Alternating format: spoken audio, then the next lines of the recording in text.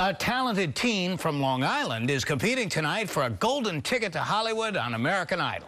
Auditions in Chelsea the end of last year drew dozens of contestants who'd already passed at least one audition with the show's producers. Facing the panel of judges there, Lionel Richie, Katy Perry, and Luke Bryan, was Christiaan Padavan from Hampton Bays.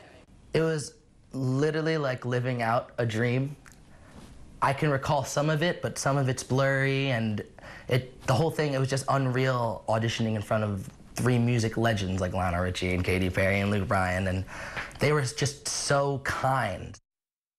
Idol kicks off the ABC 7 primetime schedule tonight at 8 p.m. A 2-hour episode leads into The Fix at 10 p.m., followed by Eyewitness News at 11.